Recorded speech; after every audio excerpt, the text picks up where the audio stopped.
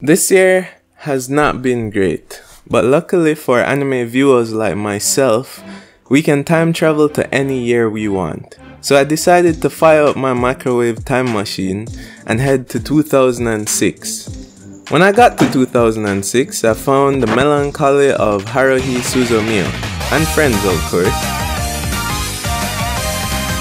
This anime has much acclaim when it came out in the late 2000s. And thanks to the brilliant animation standards of Kyoto Animation, it still looks better than most modern anime in the current decade. While we are here speaking about the art, I would like to note one very interesting thing about the art style. The anime has two distinct and separate character designs. The teenage girls in this anime are animated in the style of mid-90s magical girls with disproportionately large sparkling eyes. The main character and other males are animated in a more modern, realistic style. The character designs are interesting because they theoretically relate to the story concept of this anime. I'll get back to this in a bit. Yes, let me talk about the story concept, because this one is one of the most interesting ones I've ever come across. Gather around everyone and meet God. This girl is quite literally God of this universe. Anything she ponders on significantly becomes reality. She wishes for a world with espers, time travelers, and aliens, and it was made so. Haruhi has the ability to create and destroy the universe at will. The only catch is that she is completely unaware of her ability to do so. This becomes even more dangerous when one comes to understand the character of Haruhi herself. She is easily bored and wishes for the most ludicrous things at times just for entertainment. Going back to my earlier point about the character designs, it would not be unreasonable to say that the girls have the 90s magical girl character design simply because Haruhi desired it and thought it would be more interesting than something more normal. Yeah, it's getting real metal. Welcome to the rabbit hole. This idea illustrates the strength of the story concept. It is so flexible that it allows the anime's content to push into any genre and present our characters with a myriad of different situations for storytelling. Haruhi's combination of eccentric and morally bankrupt personality combined with her god powers make her the ultimate plot device. The characters around her are distinct too, with their own ideas and development. The story concept of God Suzumiya also works well because of how well the setting is presented to the viewer. The anime itself goes into great length to make sure the viewer understands the rules of Haruhi's universe. They do this through philosophy and dialogue. In episode 5, they reference the anthropic principle. This is from Wikipedia. Scientific observation of the universe would not even be possible if the laws of the universe had not been incompatible with the development of sentient life. Proponents of the anthropic principle argued that it explains why the universe has the age and the fundamental physical constants necessary to accommodate conscious life, since if either had been different, we would not be around to make observations in the first place. Anthropic reasoning is often used to deal with the fact that the universe seems so fine-tuned. So, basically, we observe the world the way it is merely because it's already that way. Therefore, if some omnipotent entity was making changes to the core principles of the world, we would observe it in the new way because it is that way. Confused yet? Me too. Let's keep going. But basically, we have no way of knowing how many changes Haruhi made to the universe, and once she had made a change, all the inhabitants, save her close contact circle, would accept it as if it had always been so. Haruhi the anime gives itself a strong foundation to build the world on. It does avoid entering into too much details because that isn't what the plot is about.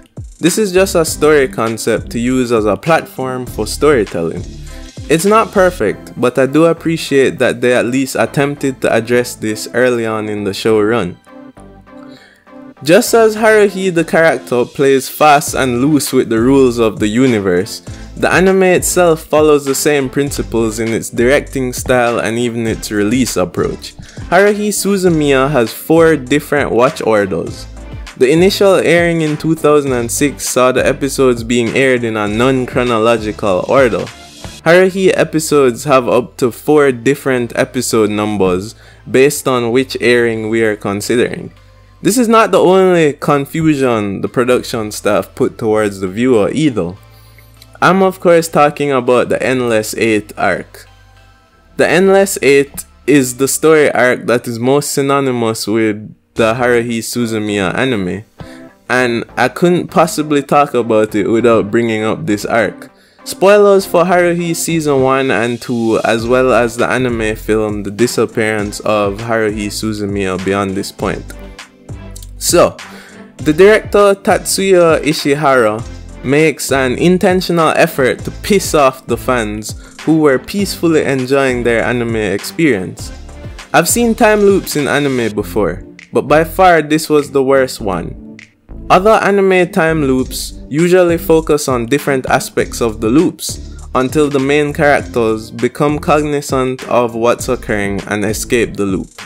So even though it shows us the same period of time, the content varies. Like what we see in Re:Zero or Steins Gate.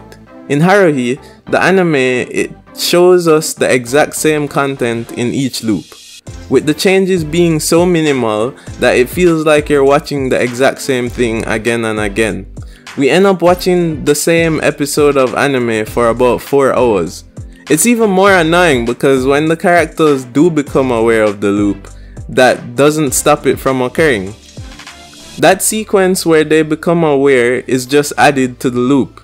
Even the dialogue and Kyon's introspection is exactly the same. In fact, the changes are so limited I can tell you in a few seconds. The clothes they wear in each scenario is different. The children Haruhi interact with at the public pool are different, and some of the camera angles and character positions. Yuki's mask changes in each loop, as well as a few other very minor adjustments. Re:Zero tells its entire narrative from time loops, but every single episode is different because Subaru is constantly aware of the time loop and therefore approaches the timeline at different angles, allowing for good entertainment to the viewers. Haruhi, the anime, took a lot of flack for the Endless 8 arc. Some of the reviews were harsh. I was a bit hesitant to put it down because of how good everything had been to that point. I found it hard to believe that Ishihara had made a mistake. I know for a fact that these 8 episodes of the same thing were not included as a cost-saving mechanism, because Kyoto Animation reanimated the same thing in glorious fashion. Different camera angles, clothes, and character positions ensured that nothing could be reused. I watched the anime film The Disappearance of Haruhi Suzumiya, and then everything became clear to me. It was not a mistake. I understood why Tanigawa did what he did. So, while us viewers suffered through the 4 hours of the same episode, there was one other person suffering too, a being that Haruhi created that transcends time and space, the alien Yuki Nagato. Yuki is able to remember every single time loop, which according to her, the number is 15,532 repetitions. Now, the loop is August 17 to August 31st. That is 14 days each loop. That's a lot of time. For simplicity, however, I will consider each loop as a single episode. This is a fact that I believe Ishihara intentionally set up, since every single one of the 8 loops we endured were confined to one episode. So that's 15,532 multiplied by the half-hour time slot for a regularly aired episode of anime. So that is 465,960 minutes. Converted to hours, those are 7,766 hours or 323 days. In anime terms, she spent close to a year watching the same episode of Endless 8 with no breaks in between. More like the endless 15,532. At least you had the option of watching something else in between the mere 8 episodes. So can you imagine the suffering Yuki endured? This is the primary idea I believe Ishihara wants the viewer to take away from the Endless 8. This is done for the viewer to develop a strong understanding of Yuki Nagato's motivation in the anime film. The arc executes this so well in fact that people are genuinely upset. The idea then is for you to imagine how Yuki must feel if you're as upset as you are. The understanding for Yuki, at least for me, transcends the confines of the anime itself. So, in the film, The Disappearance of Haruhi Suzumiya, Yuki steals Haruhi's god powers and uses them to turn the world into a normal one, where Haruhi's madness does not impact the environment and Yuki herself is a regular girl with a less cold personality. It is a world created in Yuki's image instead of the crazy machinations of Haruhi. We the viewers, who sat through a fraction of what Yuki did in the Endless 8, can fully understand her motivations. She was tired of Haruhi's world and wanted a normal one, so she took action. This understanding also allows the viewer to better connect with the decision Kyon has to make when it is placed before him.